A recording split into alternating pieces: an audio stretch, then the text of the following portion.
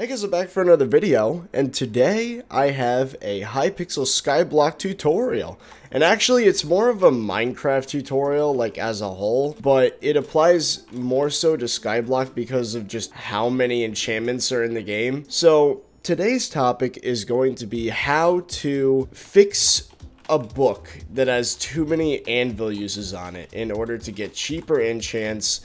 And this is how you have people that get one anvil use swords, this one's two because wooden singularity, with every single enchantment on it. I also have, if you look in this here, a one anvil use raider's axe with every single enchantment in the game. People like to have a one anvil use weapon because it basically means that it's future proof.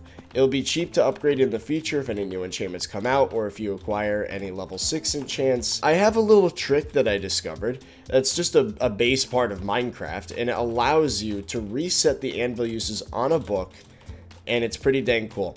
Now, before I get into the nitty-gritty of this, you need to have a certain mod installed to even see anvil uses on a weapon, and that mod is SkyBlock add-ons. It's extremely useful. It adds things such as fast crafting grids, full inventory notices. It tells you when a minion's full. It prevents you from dropping valuables on the ground. It does a whole bunch of stuff that really you should be using in SkyBlock, so I would highly recommend you go and download it for Forge or Badline client. Both options are free, and it just takes a little bit of setup, and once you have it installed, you should be able to see the anvil uses on every weapon you have. Again, Rapid Rune Spell, one anvil use on it. With that out of the way, let me demonstrate why anvil uses matter. So, as you can see, I have a wooden sword with no anvil uses on it, and two experience books. Experience 3 and Experience 2. As you can see, the Experience 2 doesn't have anvil uses on it because I just crafted it. But if you go to the Experience 3 book, you will notice 4 anvil uses. I did this by taking a bunch of Experience 2 books and just enchanting them over and over again, wasting levels, just so I can make this example crappy book. I figured it would be an easier comparison to have the same type of enchantment. So if we go into the enchantment table, Experience 3, 4 anvil uses, it will cost 55 levels to add this to the sword. Now this is kind of ridiculous because, again, it's only one book, but you know, it's got 4 anvil uses on it. So most 4 anvil use books would be a bunch of combined ones, like maybe 4 or 5 enchants on it. But anyway, yeah. So in order to fix this, what you can do is take the expensive book, put it on the right side, and have a lesser version or equivalent of that book, or at least one of the enchants on that book. Put it on the left side. As you can see, 0 anvil uses.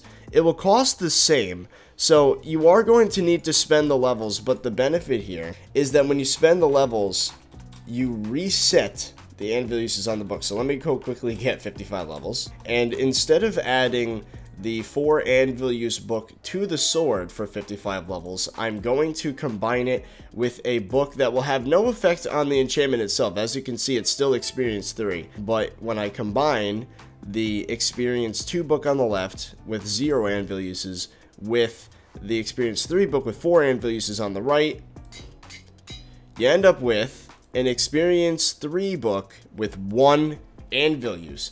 Now if I then take this and try to combine it again, it only costs 13 levels. So that's cool. I fixed the book. I made it so that you can add it to a sword for a reasonable price, but it costs a ton of XP. So why is this useful exactly? When you're trying to max out a sword, these are all the enchantments you're going to want.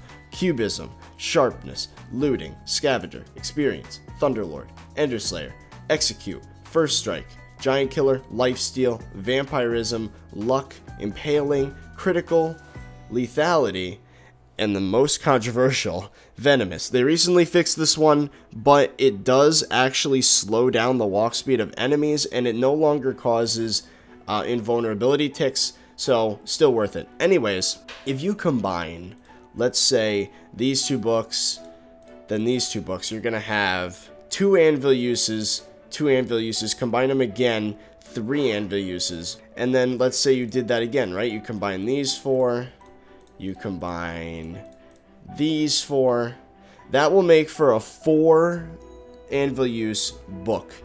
And this would start to cost almost 100 levels to add to a weapon. Now the problem is, you can't then take, let's say, another 8 enchantments and combine them together to make a 5 anvil use book, because once you do that, it will cost like 180 levels just to add it to a weapon. So I guess I forgot to mention the other part of enchantment books is that you actually not only do anvil uses affect how expensive it is, but the number of enchantments affect it as well. So if you want the maximum efficiency in levels, you have to craft the books yourself and not use an enchantment table and get a whole bunch of junk enchantments like, you know, protection or efficiency, because that's just going to make it even more pricey. So I'd recommend getting your hands on all the crafting recipes for every book, which is what I did. So let me demonstrate making a book that will result in a 1 anvil use weapon. So while I'm here, I'd like to specify. So basically the way the trick works is that Minecraft will calculate anvil uses based on the book or tool on the left side. So combining a 4 anvil use book with a 1 anvil use book will result in either a 2 anvil use book or a 5 anvil use book. For example, if I put the 4 anvil use book on the left and then add an enchant to it, that makes it 5, which is bad because you just made it more expensive to add to it more. But if you put the 0 enchant book that you crafted on the left, then combine it with the 4 enchant book on the right, then it will form a 1 anvil use book with all the enchantments of both. So again, that's the trick. It literally just takes advantage of a vanilla Minecraft mechanic, but it's more important in SkyBlock because there's like 10 times the number of enchants that there are in vanilla. So you have to pack them all into one sword somehow, and when you just go out and make like a 5, 6, or even 7 anvil use book, you're not going to be able to add it to a weapon without spending hundreds of levels. And as you could guess, gaining levels in Minecraft becomes exponentially more difficult as you collect them. I've already gotten 50 levels just by being here while talking, but getting from 50 to 100 will take approximately 4 times as long, and getting from 100 to 200 will take something like 8 to 16 times as long. It adds up really fast. If you could spend a lot of small anvil uses to reset books as you go along, then you'll end up spending a whole lot less in the end, because it's way easier to get to 50 levels 8 times than it is to get to 200 levels once. So let's continue the process here. I'm going to walk you guys through making this book with, like, it'll probably end up having 4 or 5 anvil uses on it, but it won't matter because once we add it to the weapon, it'll have 1 anvil use. So we're going to start by making some 2 anvil use, 2 enchantment books. Also, as you're doing this, pay attention to the levels that it will cost when you do this, because sometimes it changes. As you can see, I saved 3 levels just by swapping the order of the books. I guess as another side note, one of the best places to get enchantment levels is in these caves here at the spawn. Crypt ghouls give you a ton of XP. As you can see, I've gotten to like level 24 in only like 8 or 9 kills. So yeah, you should definitely stick by with this place. My other strategy was using lapis armor in the emerald mines, but this is way faster and it gets you combat levels. And I guess if you're gonna be here for a very long time, you could do slayer quests as well, just to, you know, double your efficiency at just making progress as you're doing this. Oh, and another side note, you should try and get in a mini, because mega lobbies usually have way too many people in here. So if you check in the top right there, you'll see it says my server is mini 38D. That means that it's not a lobby you can get to using like the lobby selector. So there's going to be a lot less people here. So this is the 3 anvil use book. If I go to the other one, 22 levels versus 33. So there you go, saved a whole bunch of levels there. Now we have these 2 books with 3 anvil uses on them. Now, if we try to combine them together, it's going to cost us 57 levels that way, 55 levels this way. That's kind of pricey, not gonna lie. So, what you can do to lessen this price and make a 4 anvil use book, what we can do, so we're going to make this book into a 1 anvil use book. So we're gonna go in here.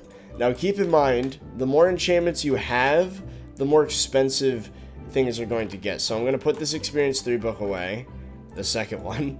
So experience 2 and we're going to add it to this 4 anvil use book, or 3 anvil use book, and we're going to reset the levels for 57 levels. Now that's pricey up front, but what that's going to do is make combining this much cheaper. Seems costly because you need to keep spending like 50 levels, 57 levels, 60 levels, but it's to prevent down the line getting enchantments that cost you upwards of like 200 levels. So here we go. We're going to combine this 4 enchantment, 3 anvil use book with this 1 enchantment, no anvil use book to form a 1 anvil use book with 5 enchantments on it. Now I know it's only experience 2, but we're saving this other experience 2 for later. So then if I were to then combine this with this, it would cost 55 levels to make a pretty dang good book.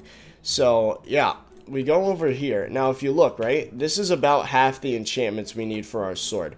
If you go here and we do this process again, we can make a 3 anvil use book with every enchantment on it. So we're going to then get 55 levels, combine these 2 books, and then do the same process with the other 8 books and the other experience 2, and we're going to form another 2 anvil use 9 enchant book, and then finally combine them together to make the big one.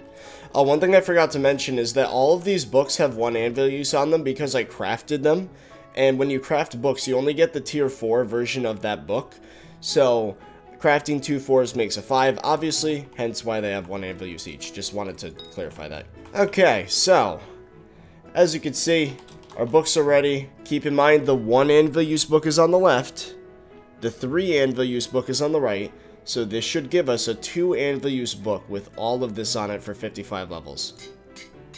And there you go, 2 anvil uses, and that's half of our enchantments. Now, of course, we need to go here and repeat the entire process again.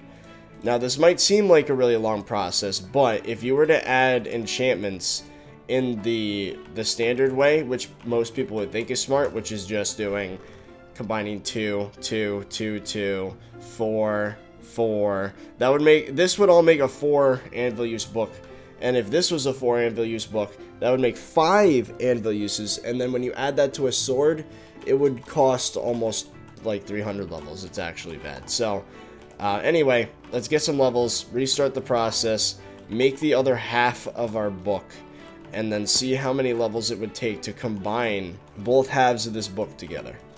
Okay, so one discovery I made that was a little weird is that for some reason Thunderlord in particular is extremely expensive. So we're gonna reset the book with Thunderlord on it first. So again, experience 2, 3 anvil use book on the right, 0 anvil use book on the left should make this big old book with 5 enchants on it with 1 anvil use for 84 levels. So if you want to make this cheaper for yourself and you don't care about Thunderlord, then just don't do it. So there you go. 1 anvil use book, then we're going to combine it with this one, another 51 levels, easy peasy. So let's go get those, and then finally we will have 2 anvil use books, each with half the enchantments we need to make a total of the 3 anvil use all enchantment mega book. Now if you want it to be even more of a mad lad, to make it more resellable in the auction house, you could try and make a 1 anvil use maxed out book. There actually exists such a thing. Someone on Twitter, the Mad Lad, actually went and made a 1 anvil use maxed out book that not only had every enchantment in the game, but it also had all tier 6 enchantments, all tier 4 enchantments, where it should be, you know, 5 and 3. So like they went out and got like Vampirism 6, Lifesteal 4. Actually insane. That book is probably worth like 10 million coins. Okay, this is a great example of why it's good to swap, because that's 90 levels and this is 51 levels. So anyway, we're going to make the 2 anvil use book with the other half of the enchantments on it. There we go. Now, because of anvil use resetting, this shouldn't be as pricey as putting together, say, a 5 anvil use maxed out book, but it is still going to be kind of expensive. This is probably the most expensive enchantment we can do. 106, 84. 84 levels for the final enchantment to get a 3 anvil use maxed out book. I don't think you're going to see that anywhere without using this method. Take this as a lesson. If you want to make a maxed out book and get 1 anvil use on your weapon, that's basically how you do it. I think what's cool about my method is that in using the experience 2 potions, I not only reset the anvil uses of 1 book, but upon combining the 1 anvil use book with the 3 anvil use book, I technically also reset the other book for not free, but for a discount, because I'm also combining all the books together. So yeah, this is the new enchantment method. Probably the cheapest way to get a 1 anvil use book. It does take a little while, especially if you have Thunderlord. I don't know why, but that added like another 30 levels to the whole process. But I would say it's been about an hour, and I've collected enough levels. Well, this is going to be the last run I do getting levels. But once I get 84 levels and combine the 2 books together, it's ready to add to a sword. Now, if you're a mad lad and you want to make it even cheaper to add to a sword, you could technically reset this book one last time, make it a 1 anvil use maxed out book. I think for the memes, it would be cool to do that, but as I said, the person from Twitter already went and did it. I don't want to spend 200 levels to do that. But anyway, I'll get back to you guys when I could finally combine the books together to make the super book. Time to combine these 2 books to form the legendary 3 anvil use maxed out enchantment book. Using my anvil reset method, we've created a book that only has 3 anvil uses on it and has every enchant we could possibly need, and because of all of that, it is cheap enough to add to a weapon without using any crazy levels of XP. So let's see what our efforts have earned us. So if I open this backpack here, you'll see that I have an ornate zombie sword.